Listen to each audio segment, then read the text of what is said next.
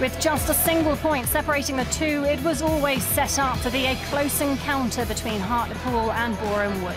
The home side conceding a penalty in the 26th minute.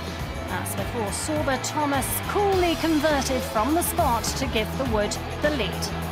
A nasty challenge from Hartlepool's Nicky Featherstone on Tyrone Marsh could have quite easily been a straight red in a decision that was to prove costly to the visitors later on. The second half saw Boreham Wood double their lead. Great work from Justin Shaibu, who slides the ball in. Kabongo Tshimanga making no mistake. Hartlepool on 70 minutes, pulling one back. Nicky Featherstone with a great strike, but lucky to be on the pitch after his challenge earlier. And a controversial penalty followed, giving the Pools an opportunity to level with just minutes to go. Their top scorer, Gime Toure, coolly slotting it in the back of the net to make it